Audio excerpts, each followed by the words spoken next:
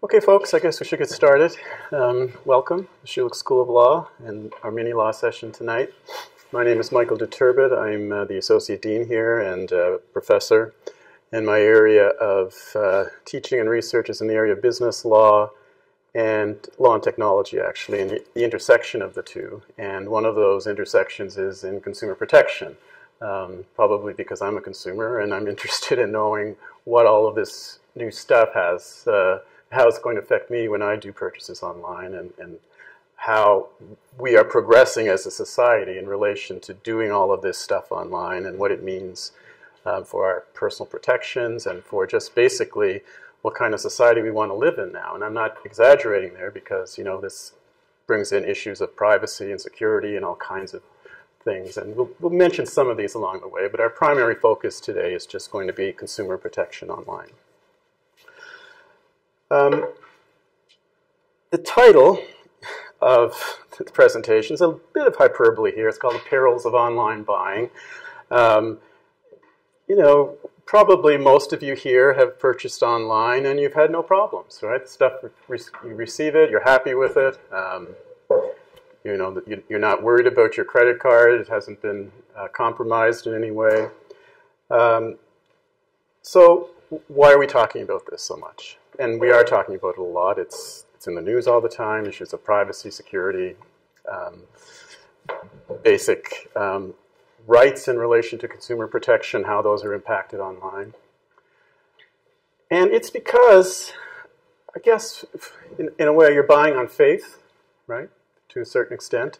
You know, you go in a store, you see the item, you can touch it, feel it, try it on for size, that sort of thing. Can't do that in the online environment. This isn't brand new because, of course, we've had catalogs for years as well, so the same kind of thing would have applied there. There's a question of, will you receive the item within a reasonable time of, you know, your order? Or even more fundamentally, will you receive it? Even that's a fundamental question when you're buying online. Most online purchases are going to require you to input some credit card information. And then there's a whole question there about what happens to that information. And is it safe? Is it secure?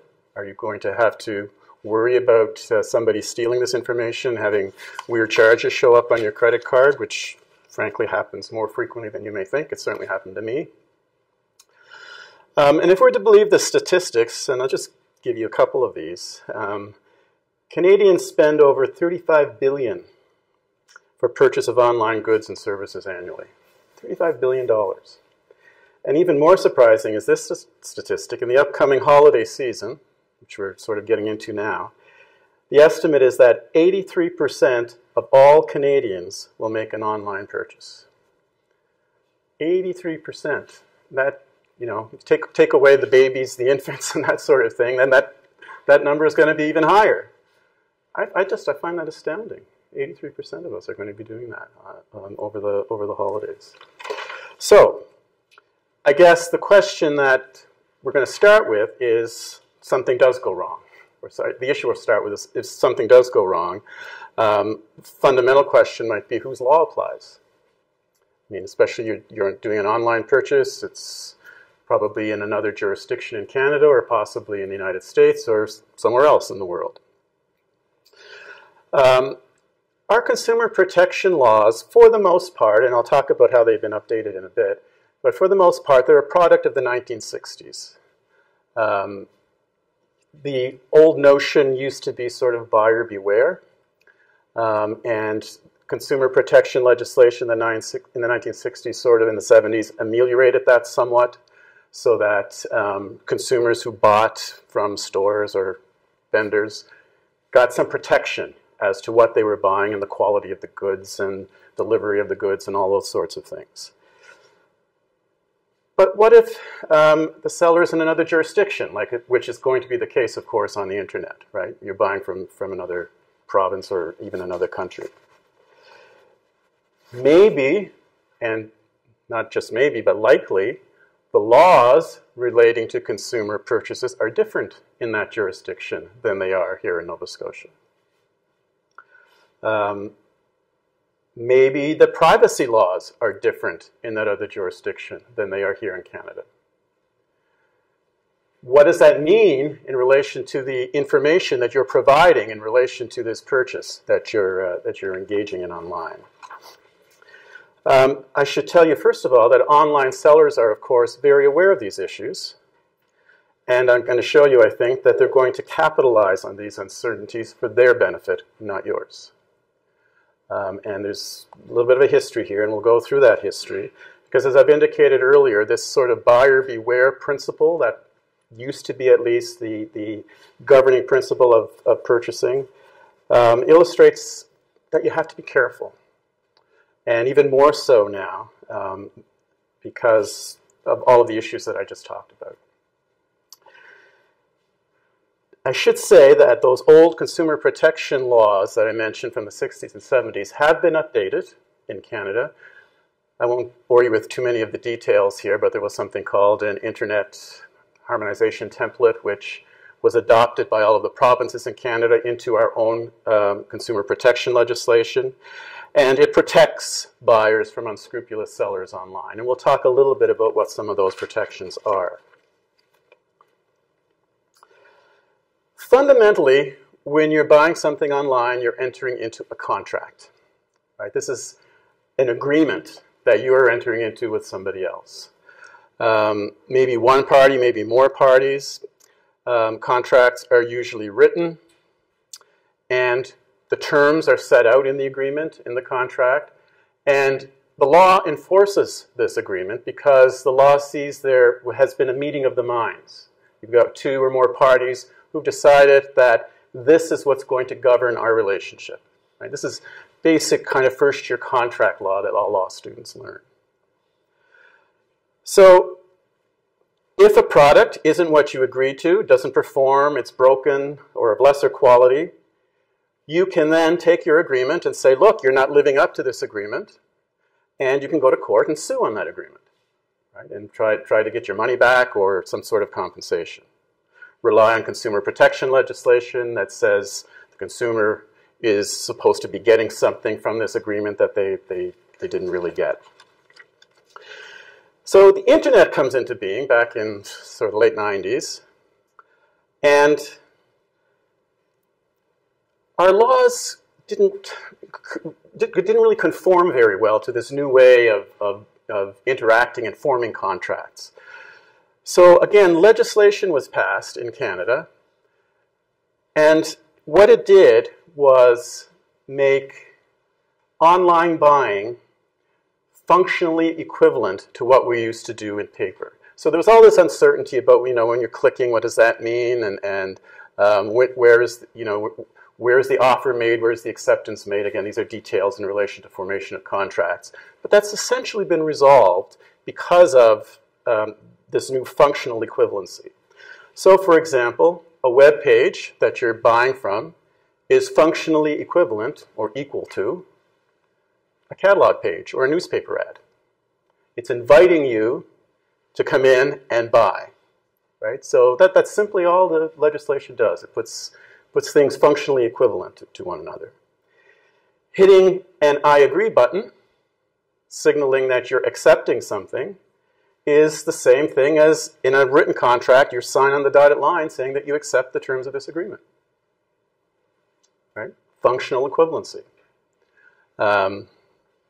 And there are other examples, but nevertheless, what I'm trying to get at here is that the law, pretty early on actually in Canada, adopted readily to this new way of doing things and basically reflected the old way of doing things, but just calling it different things like clicking or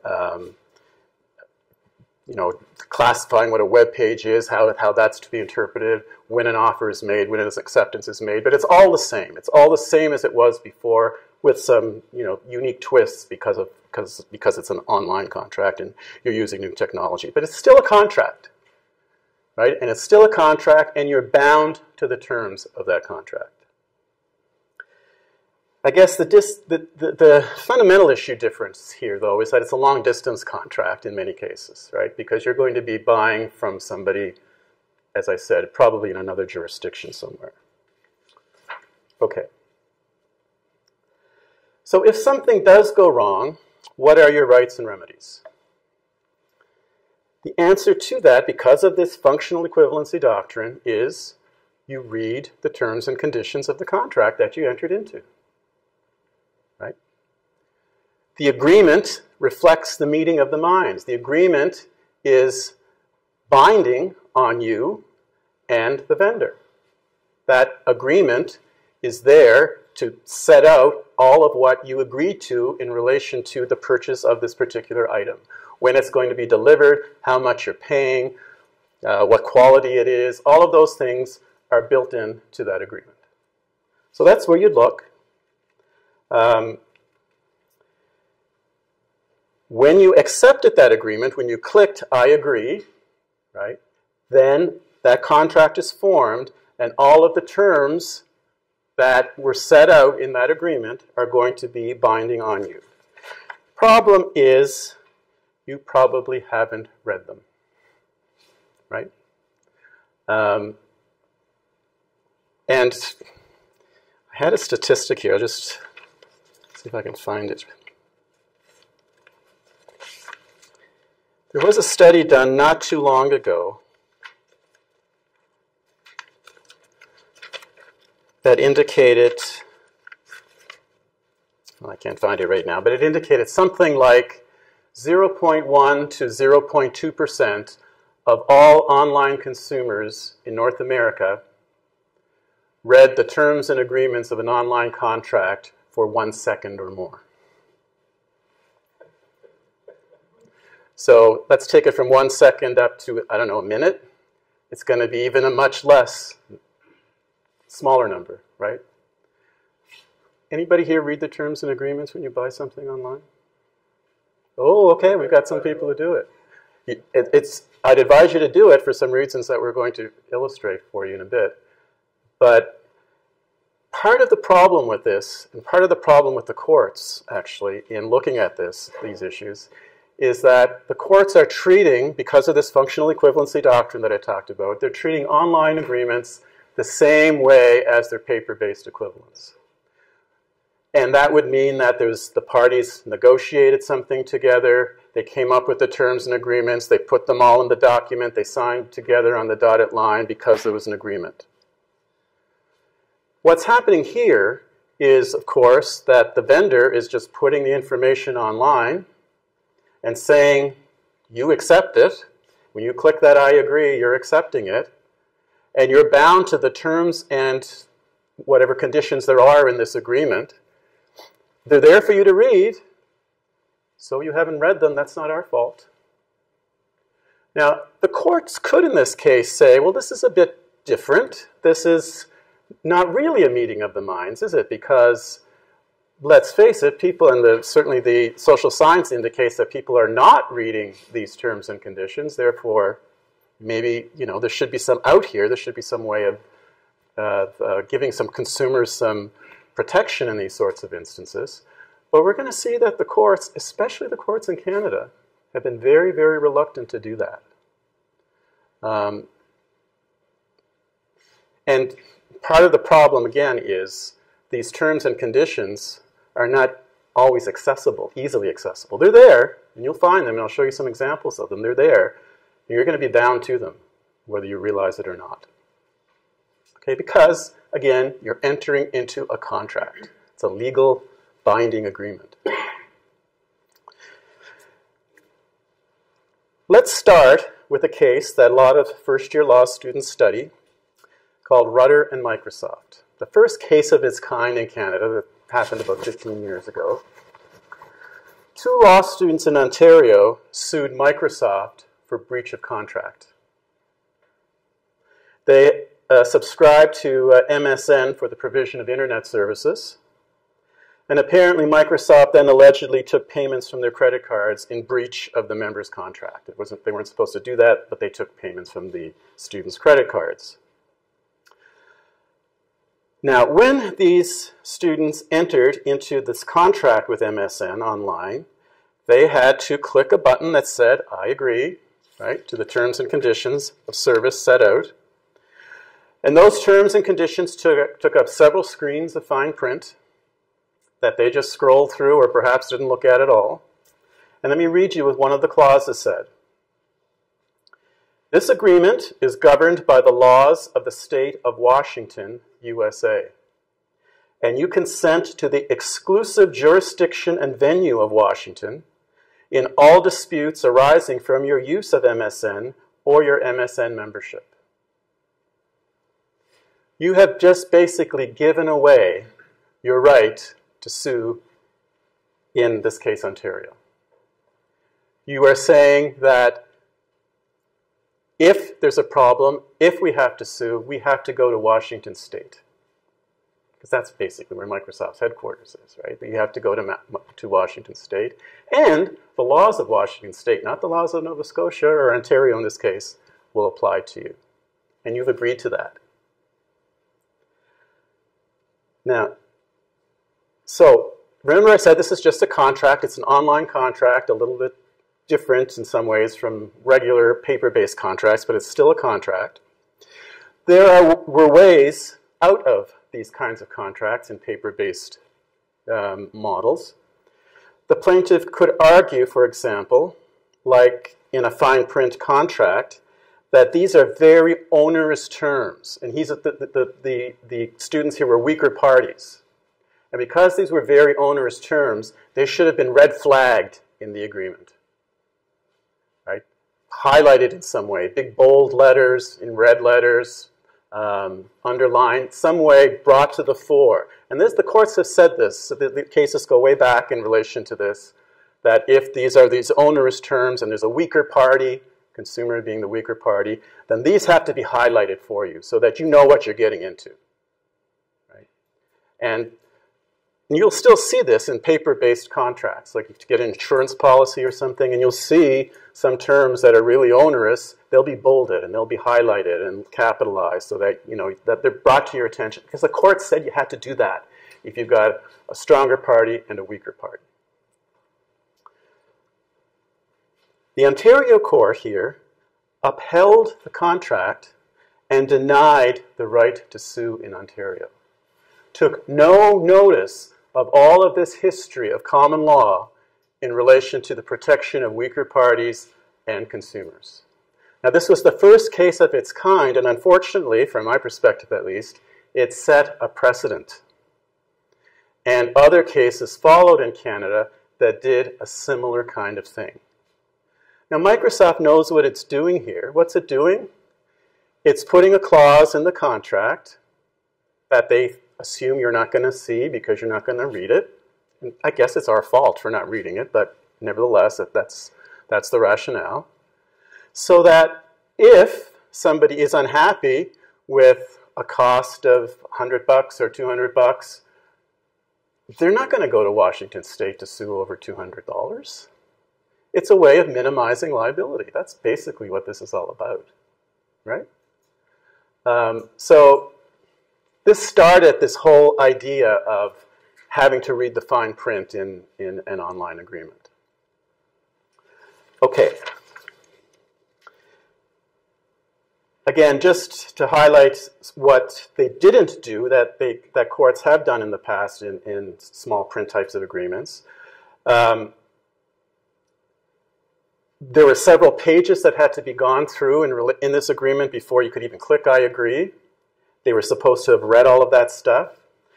The court didn't consider the culture, if you will, for want of a better word, of online buying. That it's more awkward, for example, to do all that than to, you know, read the fine print with paper that's in front of you. Didn't consider the sophistication of the parties. Remember the weaker parties argument that courts have upheld in paper-based contracts. Didn't consider any public policy arguments. That is, if you're going to uphold this, basically what you're doing is you're excluding purchasers in your province from having access to the courts in your province. Didn't consider any of that. These are called contracts of adhesion, technical term in law, and that it's all one-sided, right? There's a more powerful party, and they're putting this to you, and your option is either to take it as is, the whole thing, or reject it. And unfortunately, people who are buying online are just taking the whole thing as is, and they're not reading the fine print. And the courts are upholding these things in relation to what your rights as a consumer are. gets worse. From the idea of click wrap, we call these click wrap contracts, this is sort of newfangled technology language, we start to develop and merge into, and a lot of this starts in the US, probably no surprise, and it's been adopted in Canada. We move into something called browse wrap contracts. So no longer do you even have to click I agree. Even that piece is removed from the picture. As long as there is a link, a hyperlink, if you will, somewhere on the web page or pages where the terms of the contract can be found, so you could click a link that says terms and conditions, and you look hard enough, you'll see these on the web pages. You click that. As long as that's there and it gives you access to what the rest of the terms of the agreement are, you are deemed to have agreed to them. So you don't even have to click I agree. By just using the website and going through the motions and buying the item, you have agreed to the terms and conditions without even having to click I agree. Let me give you an example of that. That's the Dell computer case, a case from Quebec. Dell advertised computers for sale for a price of $89. Now that was obviously a mistake. So they refused to honor the contract. They said, no, it's too low. So the consumers who thought they had purchased these computers for this low price filed a class action suit against Dell. Now, class action suits, again, these are suits whereby a whole bunch of people can sort of collectively join and file an action against a larger entity or a corporation, for example. So, you know, if there's a bunch of people that are owed $89, then rather than hiring a lawyer or having to go to court or do anything to try to get that $89 back, they might join a lawsuit in which hundreds of people or even thousands of people are parties to, and they just, you know, they put their name on the suit and it's carried by a law firm or a lawyer on behalf of everybody. And these are allowed in Canada. These are called class actions. The fine print in the Dell case said, though, that you cannot sue us because in our terms and conditions, we have something called a mandatory arbitration clause, accessible via hyperlink. So again, if you had clicked on the terms and conditions there, it would have said, you agree that you can't sue us for any breach of this agreement. You have to go through this mandatory arbitration process by an agreed upon arbitrator. So why would they put that in? Because it takes away essentially the class action right. They're afraid of class actions because they can end up resulting in multi-millions of dollars sometimes. Apple I actually almost joined this one because Apple recently had a download that was supposed to save your battery, and of course what it did is slow down your friggin' phone, and it's almost useless now. And it was a class action set up in the United States, but Canadians could join. There was a firm, I believe, in Ontario that was collecting these, and you add your name to it, and the action is still outstanding. Takes a while, but eventually it will be settled. What this does is disallow that from happening. You are forced to go to mandatory arbitration, and you have to do it on an individual basis, not on a collective basis like you would do with class action. So if you're out $89 and you're living in Quebec, and Dell says you've got to go to, I can't remember where the arbitration was, probably in Ontario, you've got to go to Toronto to fight this for $89, guess what? You're probably not going to go. And that's, again, what are they doing here? They're minimizing their costs in this, right? And it's all because it's in the agreement, you didn't read the agreement, and the court is enforcing the agreement.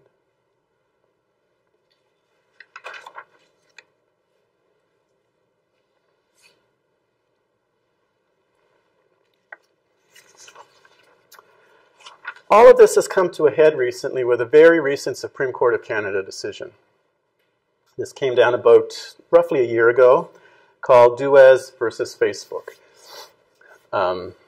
Anytime you see Facebook, you're getting into privacy problems. And we might talk a little bit about that later. So this, as a Supreme Court of Canada decision, we thought finally we're going to have a resolution to this because, of course, what the Supreme Court of Canada says is binding across Canada.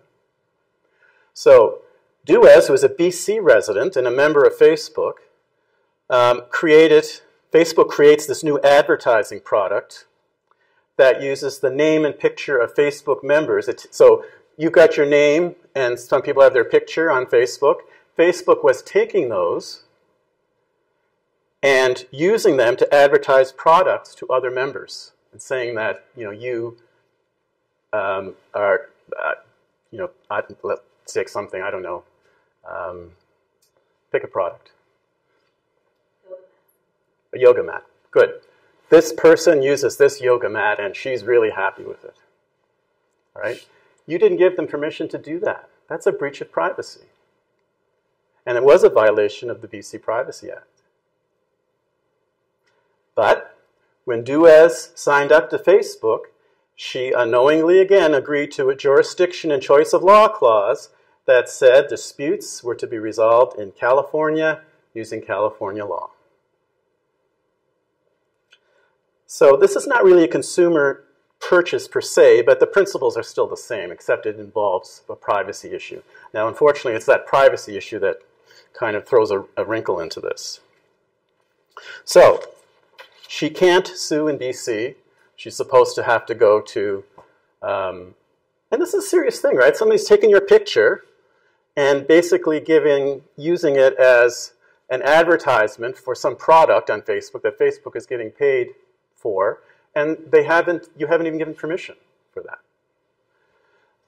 And yet there's nothing you can do about it in your jurisdiction because the contract you signed with Facebook said California is the place you got to go to address this. So we did get some resolution on this at the court, but the court was split. 3 judges of the Supreme Court of Canada, including the Chief Justice, said certainty and predictability in cross-border transactions is vital. You agree to it, you're stuck with it. In other words, you're supposed to read the fine print. So that's 3 judges said that. Another 3 judges said that it was this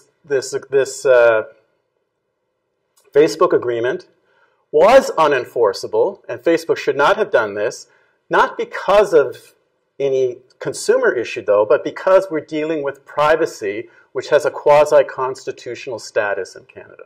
So in other words, it's exalted, right? It's like part of the Constitution almost, and we can't mess with that. So only one judge actually addressed the consumer aspect of this and said there was no bargaining, no choice, unequal bargaining power, and unfairness, which would be the analysis that would go into a paper-based contract, frankly. Only one judge of the Supreme Court of Canada went that direction. Now, she actually won the case because if you take that judge plus the 3 who decided it on the privacy aspect, you get 4-3. But that doesn't help us with the consumer aspect of this. Because only one judge here has some sympathy for the fact that you're clicking on things that you haven't read, and it's designed that way so that you don't read these things. So, no real resolution to the problem. And interestingly, no courts in Canada, except perhaps Justice Abella in that decision, in the Duez decision, have addressed the fact that the culture of online buying is a bit different than, signing something in a document, a paper document. And I guess partly it's our fault because we're not reading these things, right? We're not reading them, and I guess you should be. And just let me give you an example.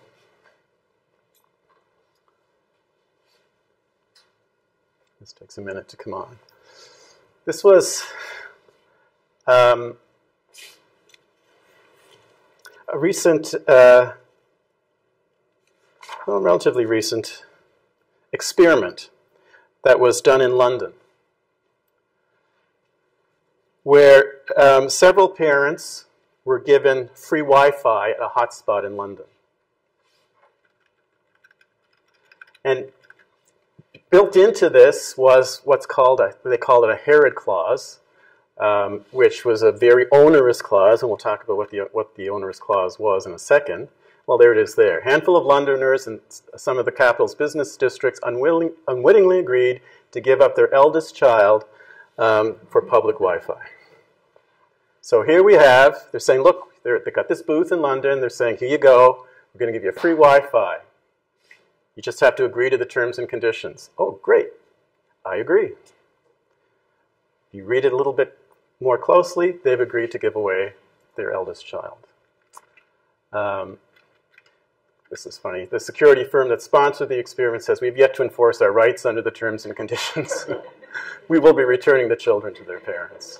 But again, it's an indication, right, how nobody reads this stuff. Nobody does. And there's no acknowledgement of the courts of this. There's nothing, no acknowledgement at all. Interestingly, depending on the state, in the United States, they're very much more open, frankly, to looking at the fact that you've got a weaker party and, you know, what are the circumstances here, and they're possibly more open to saying that the consumer will have some protection.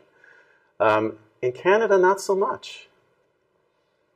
Now, there are some legislative provisions that will protect you, and we'll talk about those in a bit, but this is still a very big issue in Canada.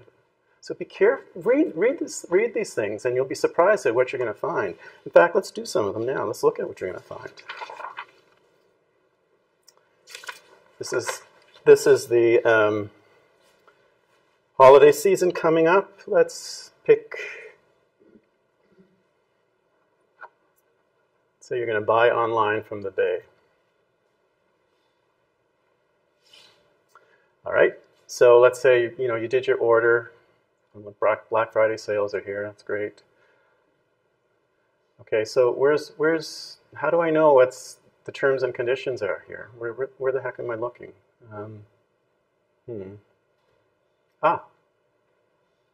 they are, right at the bottom.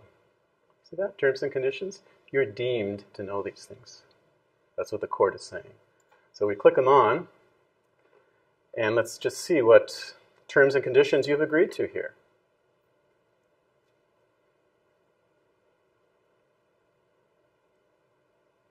Limitation of liability, that's a common one. Online shopping terms. Reps and warranties. There's one here that I want to.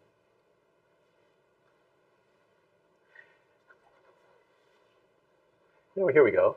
You agree, here you are in Nova Scotia, you agree that all matters relating to access, use, or purchases through this website will be governed by the laws of Ontario and the federal laws of Canada applicable to Ontario. Courts of Ontario have jurisdiction.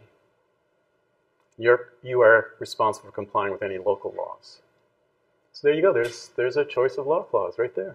You're submitting yourself to the jurisdiction of Ontario if you want to sue on this particular contract.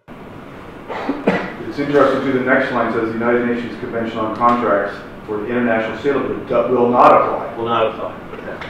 So if you were out of the country and wanted to buy from the Hudson Bay Company and you had an issue, you had no issue. Well, I guess no recourse either. No, it would be the jurisdiction from, you would still have to be subject to laws of Ontario. Right? And the courts of Ontario, because that's where their head office is. That's, okay, so there's that. There was another thing here that I thought was interesting. Okay, online conditions. Oh, here it is. Okay, so you buy something from the Bay. It says all prices listed on this website are subject to confirmation.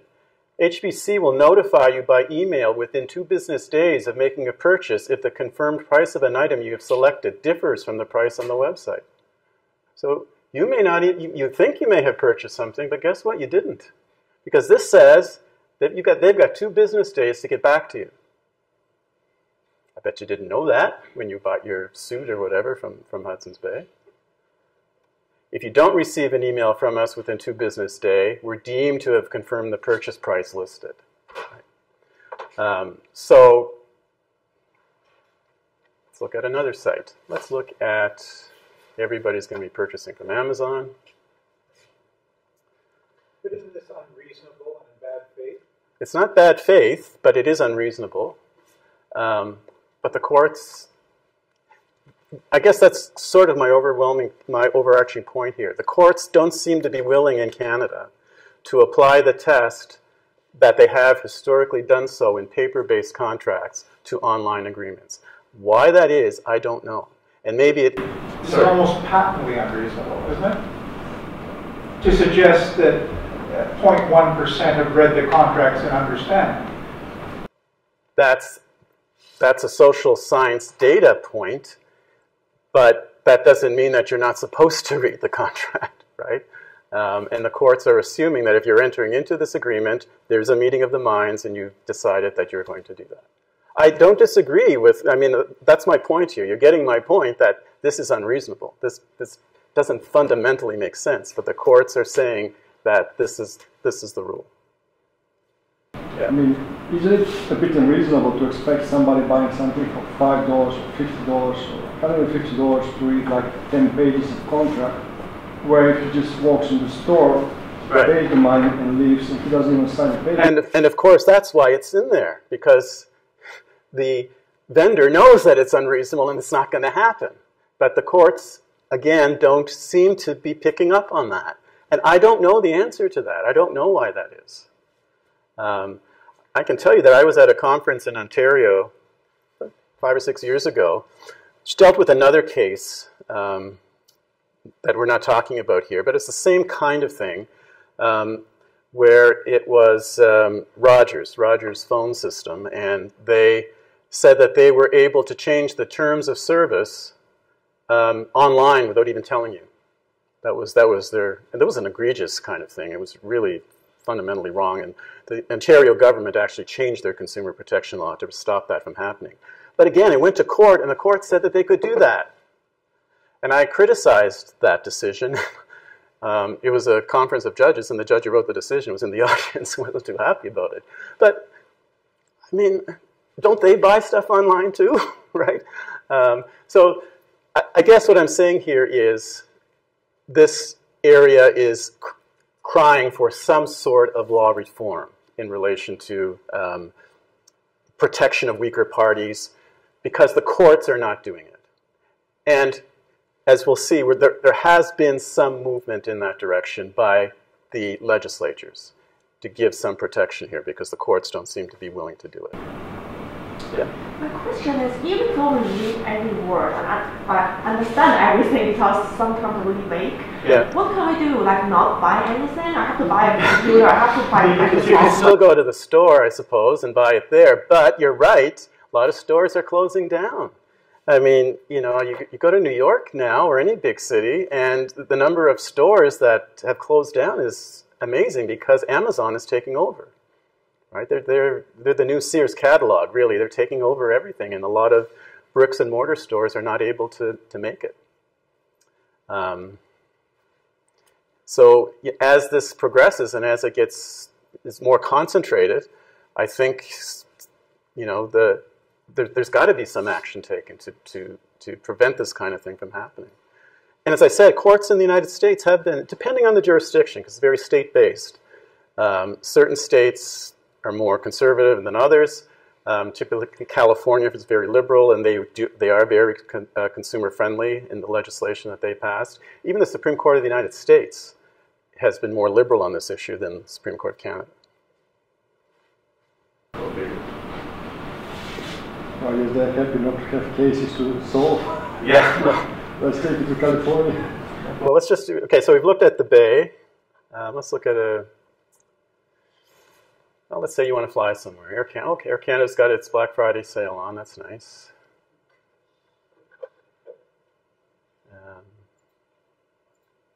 Where's the terms here that you're going to be bound to by entering into this agreement? Terms of use, there they are. And again, you are deemed to have read these things, right?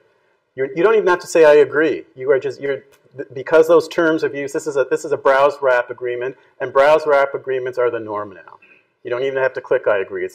It's not as frequent anymore that you have to do that, because as long as there's a link there and it's accessible via the website, even though they put it in tiny print at the bottom of the page, that's enough. Okay, so terms of use. It could also be, you need an account, obviously, to purchase through the website. So once you're putting in your password, your username, Yeah. you're going to agree probably to that accepted. So they'll pop up another referencing those terms of use. No, it won't. Not usually. No. But you're right, you have to do all of that stuff.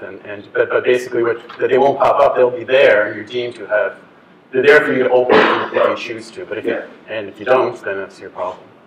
It may not have an agreement check, but it says by agreeing to your password or setting up this account, you're also agreeing to the terms of service. I guess some sites do that, but that's certainly not the norm.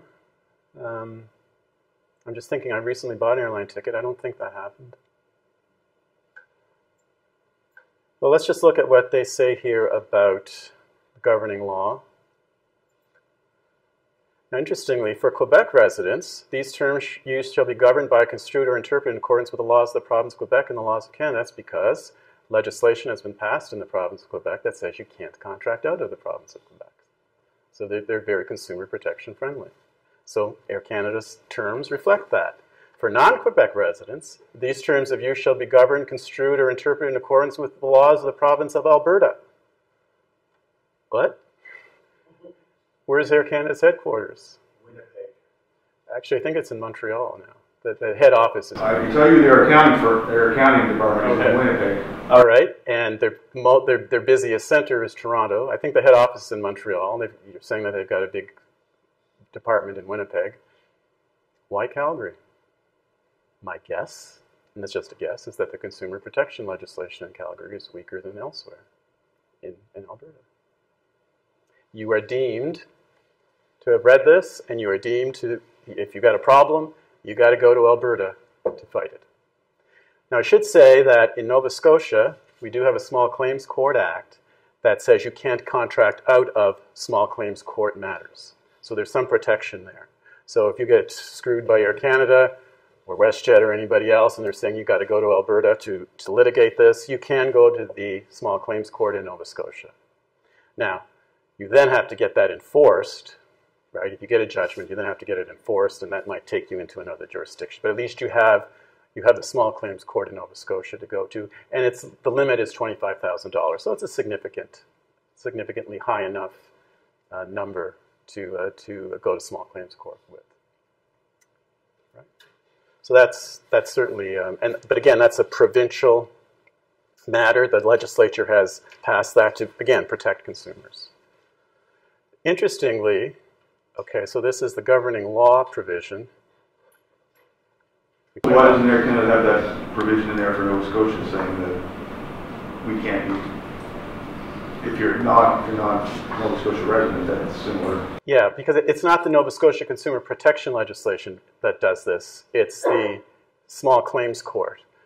So Small Claims Court, you'd have to go to the Small Claims Court of Nova Scotia to make your claim, even though the governing, it's weird, and this gets weird in conflict of laws, even though the governing law might be the law of Alberta. But you can have your hearing in the Nova Scotia Small Claims Court. Look at this one. Click. So they're forcing you to go there, but you agree that Air Canada, if they got an action against you, they can commence an action in any court of competent jurisdiction to enforce the terms and agreement. And you've agreed to this, right? You've agreed to it. They could, yeah, they could, or in another country. I don't know, you know. Who knows, right? Okay, we looked at Amazon, right? A lot of people use these border-free kinds of sites now for buying and selling, you know, because it collects vendors from all over the place, and you can, for example, through this site, you can purchase stuff from Crate and Barrel or from Harrods or from all kinds of places from around the world, and it's consolidated in this site. But again, they would have terms and agreements here somewhere. Usually it's, you know, right at the bottom of the page that it's even hard to find, terms and conditions. Let's see, what have we got here?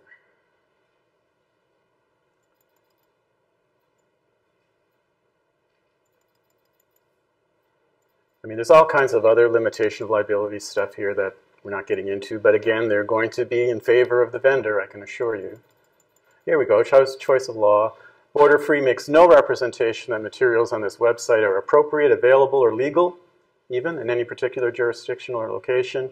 Those who choose to access the website do so on their own initiative and responsible for compliance with local laws. The validity and interpretation of this agreement and its relations to the party shall be governed by the laws of the state of New York, without regard to its conflict of laws principle. Any action based on or breach of this agreement must be brought in the state or federal court in New York.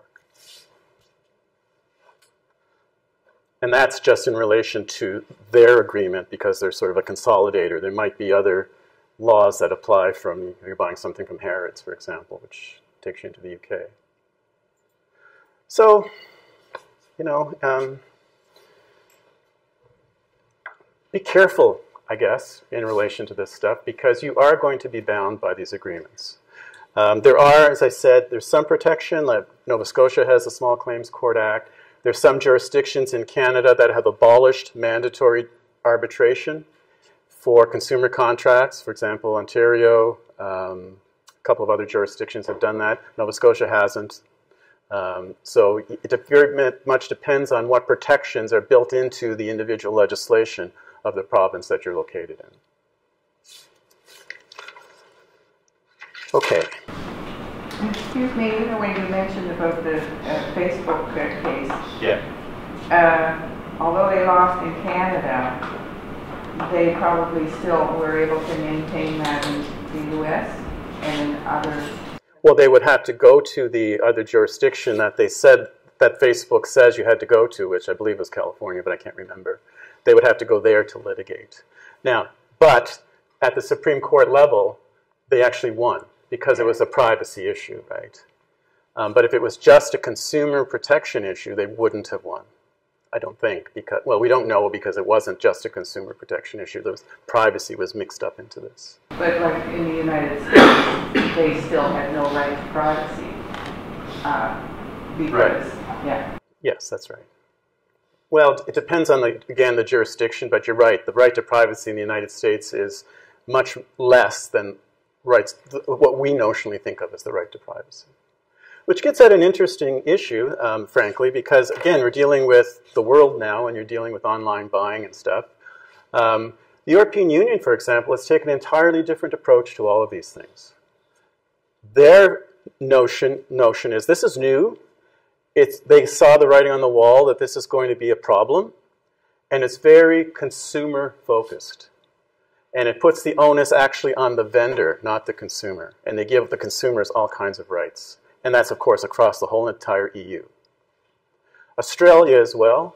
I did a study of this for the federal government, actually, made some recommendations to change our legislation. Nothing came of it, but nevertheless. The focus in North America is very different. Focus in North America is actually the reverse. The idea that, you know, there's supposed to be a meeting of the minds, and it's up to you to make that decision as to whether you're going to accept something or not. No notion at all of, you know, small print or the nature of online buying and having to scroll through stuff. And the fact social science demonstrates that nobody does it, doesn't matter. Because couldn't they be accused of fraud if they said they were promoting this particular person's face, selling a yoga mat? Wouldn't that be fraud, that she could sue for fraud to the company? It depends on, it depends on what they did and how they did it. It could be fraudulent, in which case you're getting into criminal law if it's fraud. But I don't think it amounted to that in this case. In this case, it just was basically taking her likeness without her permission. I guess that's a little bit fraudulent because you haven't gotten their permission. The implication might be that she did give this permission to have this use, but it doesn't really amount to the, in law we call it the mens rea, the notion that you have to have that intent to be fraudulent. Okay. I don't want to leave you without thinking that there aren't any protections, because there certainly are with respect to online buying. I mentioned before that there's this internet sales contract harmonization template that the provinces developed in early days of the development of the internet. Nova Scotia has adopted it into its legislation. So consumers have to receive a certain amount of disclosure when they're buying something. It's pretty minimal. It has, the fundamental information relating to the identity of the supplier, their name, their business address, telephone number, email address, all has to be given. Has to be a fair and accurate description of the goods. The cancellation and return and exchange policies have to be set out. All of those things have to be part of the agreement. If you read it, right, it should be there. And they have to give the consumer an express opportunity to accept or decline the contract before it's entered into. I don't know if you've noticed, but you go to Amazon, there's usually 2 or 3 times that it comes up and says, are you ready to go, or you're ready to click, before you actually do that's because that's required. Legislation all across Canada now has that in their consumer protection legislation that says you can't make a mistake in agreeing because they give you some opportunity to say yay or nay. So that's required under the legislation. You are entitled to cancel if certain things happen. If that disclosure is not made, for example, you can cancel the contract. They have to provide you with a copy of the contract, and usually that's done by an email within 24 hours. You'll get an email or something. If they don't do that, you're entitled to cancel your contract.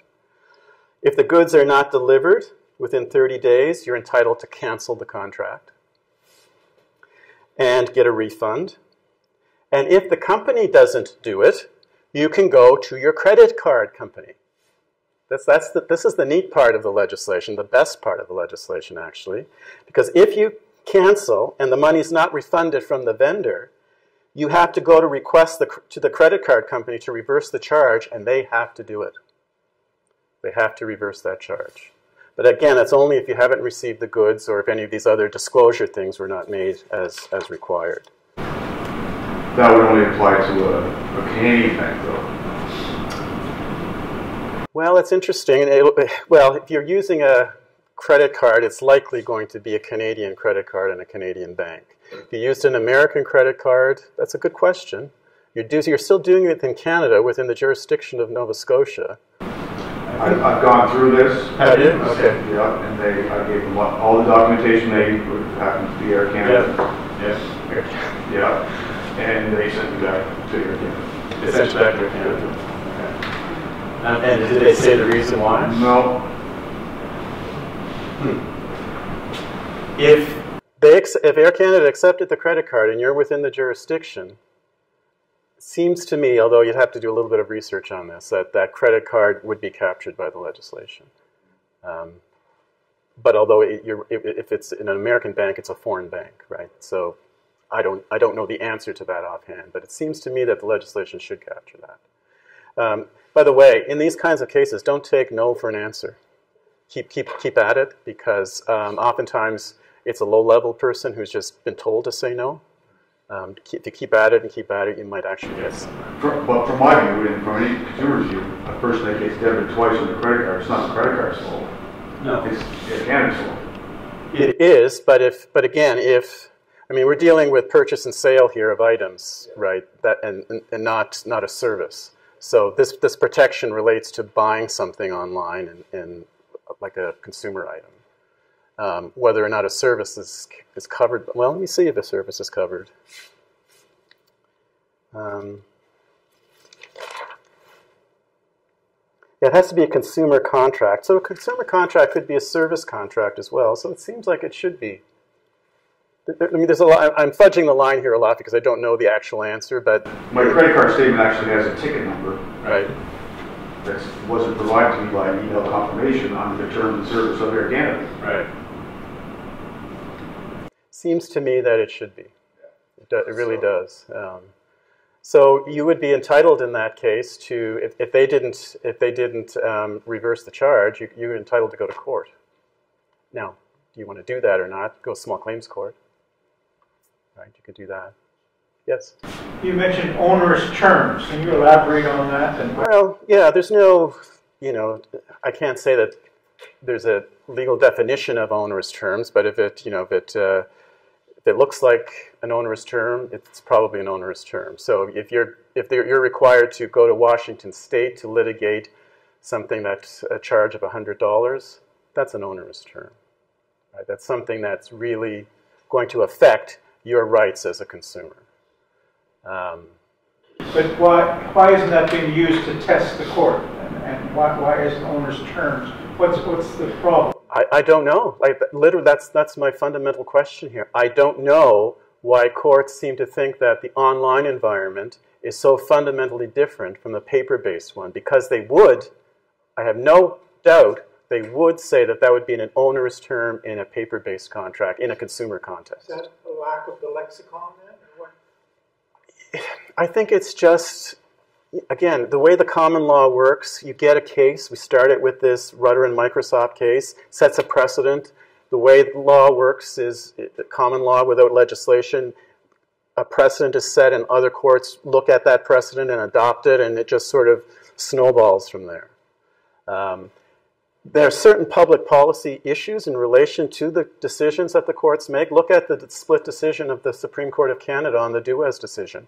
3 judges said, certainty of contract. By golly, we've got to have that. That's fundamental to our society, and we're not going to interfere with that. 3 judges said, well, no, privacy is a quasi-constitutional right. We have to interfere with that. That's up there with right to a fair trial. This is part of our Constitution. You can't interfere with that. You have 2 diametrically opposed views. And how can that be reasonable? Depends on your definition of reasonable. I don't think it's reasonable for the courts to say that in the Duez decision that she would have to go to California to litigate. I think it was egregious what Facebook did. They didn't. They're the Supreme Court. I'm not.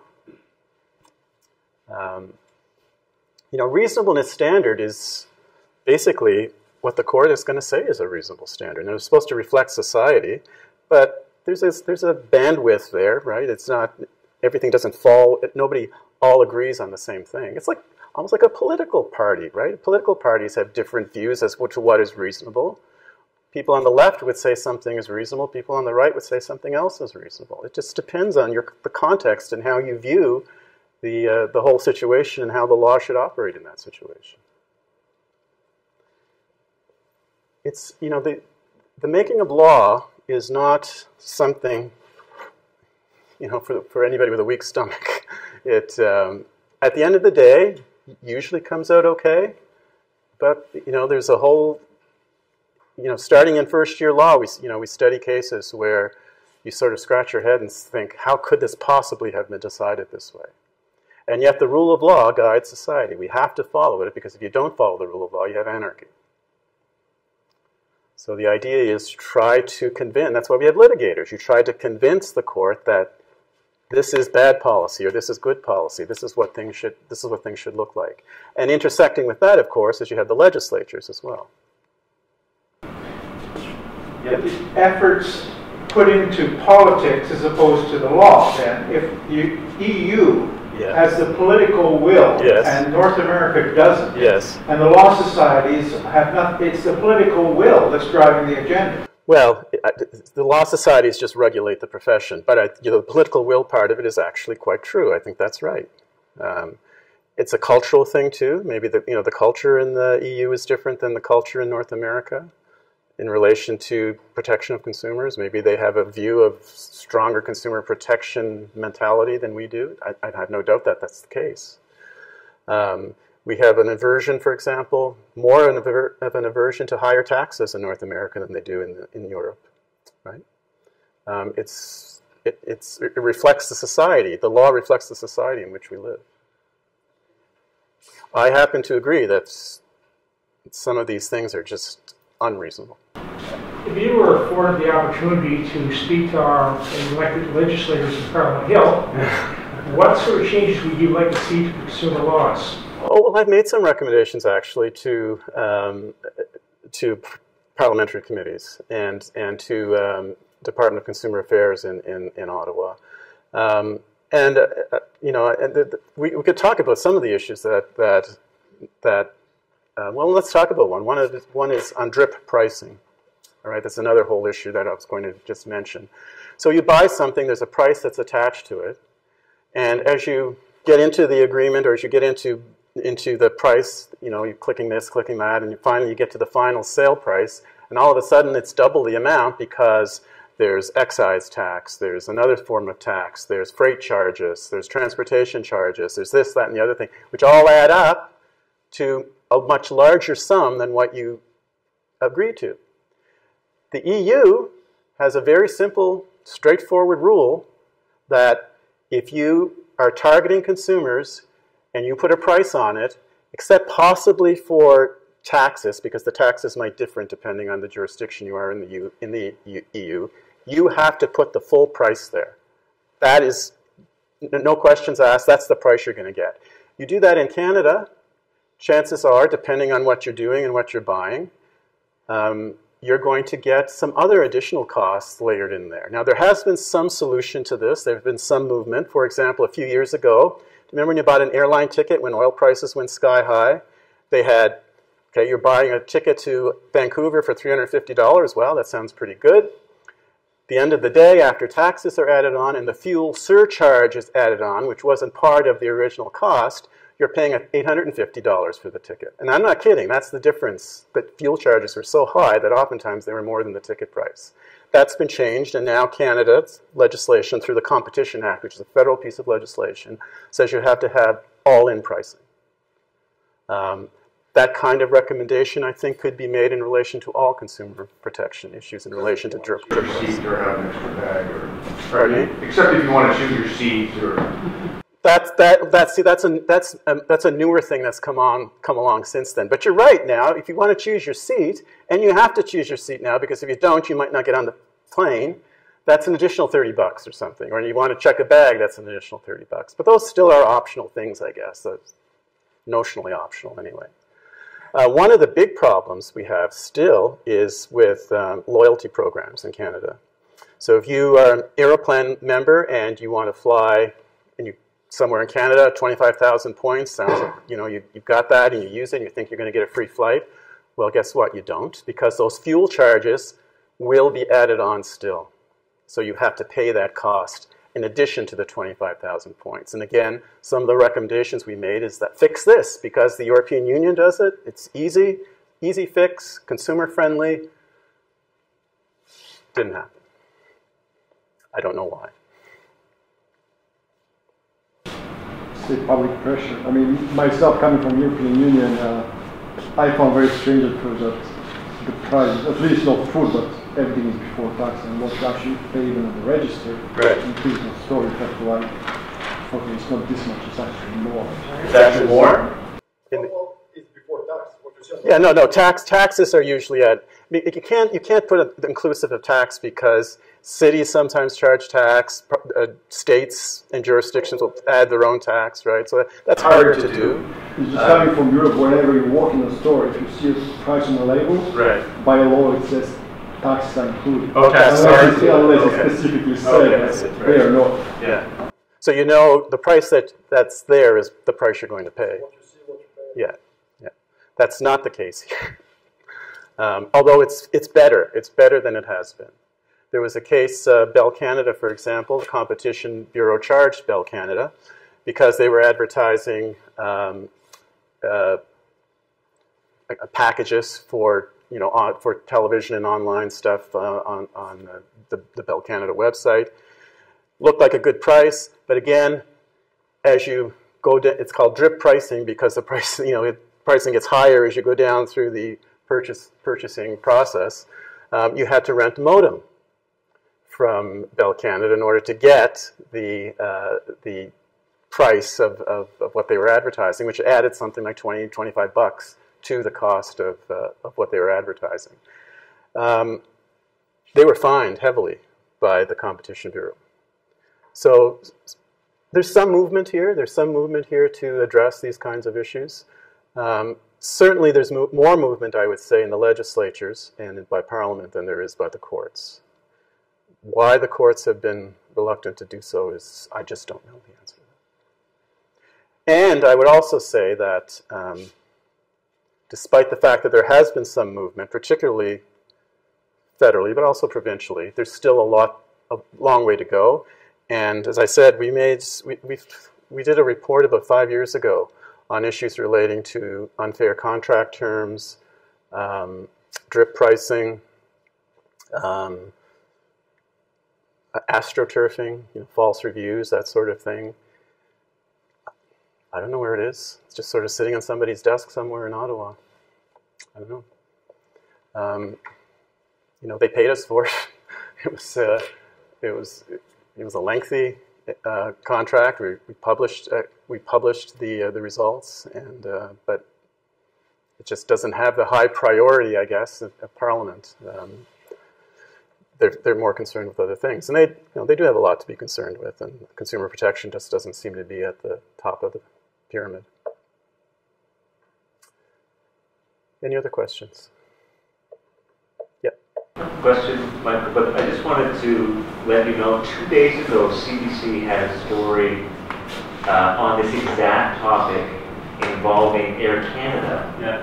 And it's really well written and comprehensive, and I just thought I'd mention it in case people wanted to look it up, to Google it. The gentleman's name is Claude Neblett, N-E-B-L-E-T-T, and he ended up with a charge from Air Canada that he didn't think was fair. And so it's worth Googling that, especially for the gentleman in front of me who had a problem with Air Canada. Oh, you saw that one?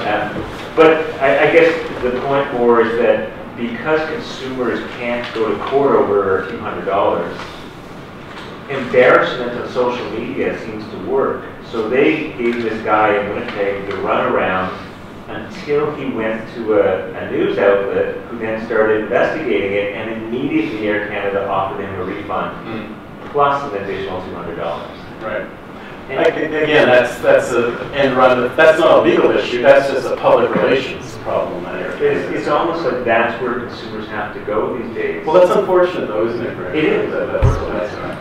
In that case, they refer to the additional terms in that they're not responsible for that third-party operation of their website, which is by another company. Right. So they're trying to blame another company for the malfunction that kept debited this card. That's exactly what mine did. But the contract is with Air Canada. Exactly. Yeah. And they engaged that company to host their website. They paid them, so it has a corporate responsibility. Yet they're trying to blame it on the company. Well, it's interesting. Back in the 60s, this is kind of what happened. There was, the ombuds sort of movement, and that kind of thing happened. A lot of radio stations and TV stations had ombuds people involved. Legislation was changed. Legislation was changed to reflect consumer protection issues. But now we've got the internet comes along and changes everything. So that legislation doesn't really help us too much because we're dealing with other jurisdictional issues and that sort of thing. So maybe this kind of route is being used again, right? Because we're being set back, frankly. Consumer protection has been set back by 10 to 15 years by the advent of the internet. And maybe we have to engage in this other way of doing things for a while before the legislatures and Parliament and the courts catch up. Courts are notoriously slow, by the way, to catch up with developments in society. It takes a while before decisions make their way to the courts. And by the time they get there, issues have moved on to other things. It's a lengthy, lengthy process. Any other questions? I mean, we can talk about other issues like privacy, but I mean, my views of privacy are similar. Well, when I used my social media accounts to try and berate Air Canada, I put my claim ID number that they had sent me back. Yeah. I got an immediate response back asking me to remove my tweet because it had personal information on it. Oh, okay. Immediate. It was immediate. Yet I haven't heard back from my original tweet. It wasn't going to call me using my refund back. I can give you some practical recommendations in relation to buying and selling online. One is use a credit card because of the fact that you can, in fact, get credit card reversal. It's going to take time, might be a pain in the neck, but at least that remedy is available to you under our consumer protection legislation. So use a credit card. Don't use a Wi-Fi hotspot to do anything online. Just don't do it because they are not safe.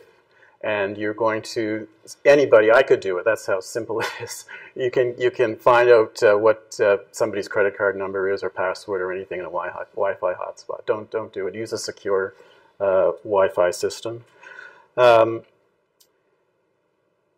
allow a site to store your credit card information or autofill. I get this from my bank all the time. Do you want us just to autofill your passcode? No. I mean, if I lost my phone or something, and somebody, I was able to get into my information, they could go to the banking site and my passcode would be filled in. They could have access to my bank account. Don't do that. I can't imagine why the bank is even asking me to do that. It's just stupid. So don't do that.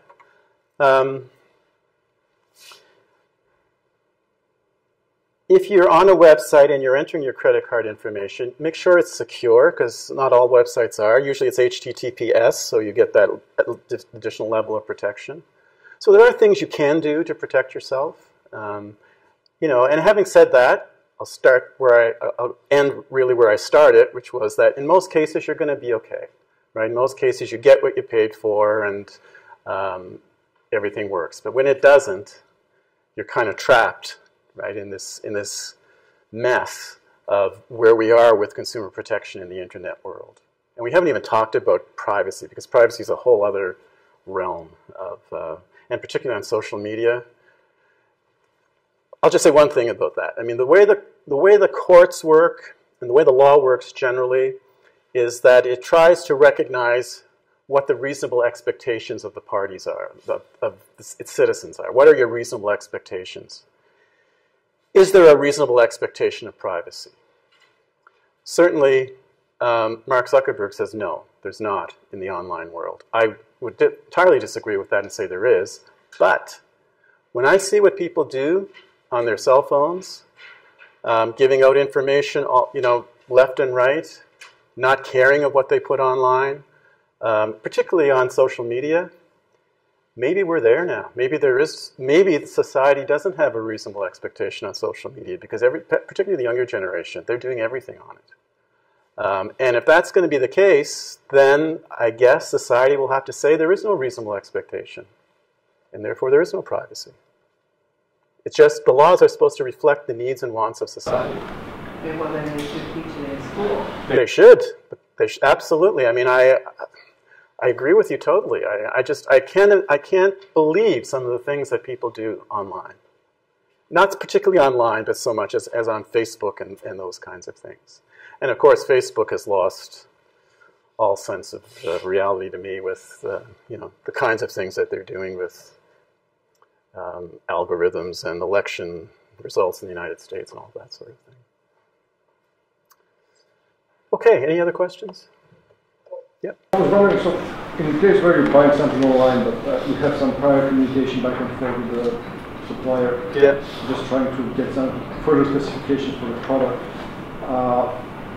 would that be in any potential dispute binding to the buyer? Because very often I see, especially when you put something on paper, that this is what it is, and any prior verbal communication or written is not applicable. Yeah. Well, if you're doing something online, remember that I said functional equivalency? That's the functional equivalency of writing. Our legislation now says that sending an email or entering into a contract online, that's the same thing as if you have a written document. So whatever applies there should apply similarly. So there could be a negotiation back and forth. That could happen. I'm about to agree to something that looks like, this is the price of the product, and shipping will be generally free, but if it's not, we're going to let you know. And in my mind, it's like, you're just going to let me know, and I'll be bound by this, or I'll be given the opportunity to say, oh, no, thank you, I don't want that. Well, it depends on where you are with the agreement. If you've given them your credit card number, you're probably out of luck by that point. But it sounds to me like you haven't settled, you haven't had a meeting of the minds yet. You're still negotiating. So it depends on how far you go down that road, whether or not you've got an actual contract. Well, I played with it, and I didn't put the credit card information, but by the looks of it, you have to actually make the purchase. And at this point it says it's free, but then going through terms and conditions say, well, sometimes there are surcharges and stuff, and if it's applicable, then we're going to give you a call. Okay, so that's strip pricing, right? That's adding on to the cost after you've entered into the agreement and stuff. That, depending on when they do that, that could be, if they're putting that charge on after the fact, that could be something that you can actually not have to pay. Because the meeting of the mind happened at the time you agreed. right? You put in the credit card number and either clicked I agree or, you know, just sent out the information, in which case it was a browse wrap contract. I mean, you would probably agree that it's reasonable for me to expect that if they would like to charge me more, they would at least give me the opportunity to, like, can I send you more. Again, it all depends on what the information is there that led up to your agreeing to go forward with the transaction. If they're coming up with something new after the fact, and you agreed that they could do that, then that's okay. If they're coming up with something after the fact and they didn't raise that with you before you clicked and agreed, then that's a different story, right? The idea here is you have to have an agreement with the parties. The two parties have to come to an agreement.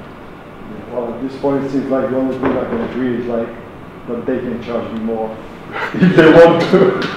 That's just by the They shouldn't be able to. They shouldn't be able to unless you've agreed that they can do that. Well, in the terms of, you know, terms of conditions of the sale. So well, but then you didn't have to abide by those terms. You didn't have to enter into the contract in the first place. That would be the response, right, for a situation like that.